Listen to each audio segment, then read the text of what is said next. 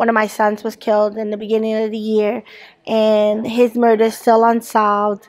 And I would just like to see no mother go through what I had to endure.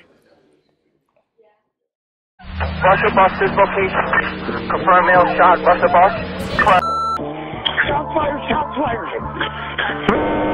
Radio copy. Shot fired. Where is my friend? Where is my friend? Where is my friend in your life?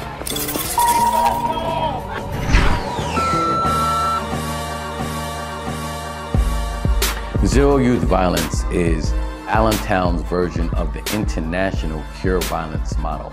The Cure Violence model has been used across the world to decrease violence up to 70% in the cities that it has actually been established.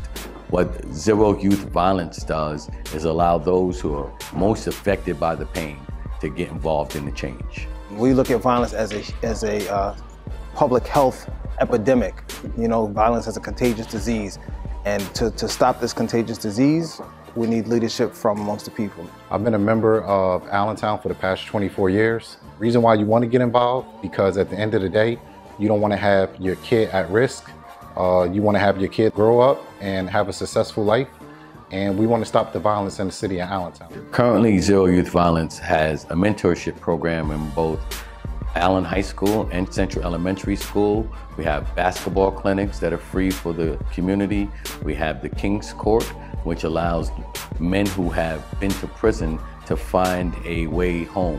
It allows them to be reacclimated with society while giving them reasonable skills that allows them to move on. We also have the Queen's Court, or the Mom Support Group, which supports mothers who've lost their children to violence. We understand that in treating violence for youth, we also have to support their parents. The big piece of my life is the fact that I had mentors, right? When growing up younger, having some of those traumatic experiences, I didn't know how to channel my energy. I was angry, I was explosive. It wasn't until I had mentors to kind of guide me along and kind of help me channel that energy into getting better grades and into sports, into art, and really having a place and a space for me to express my feelings in a more productive way, right? It takes a village to raise a child. It takes a village to build on top of the village that we already have. So the more people that get involved, the more that we can do, the more outreach we can do, the more people that we can touch. With that happening, there'll be less violence in Allentown. Oftentimes we see solutions being brought into our community from outside our community, and they essentially don't work.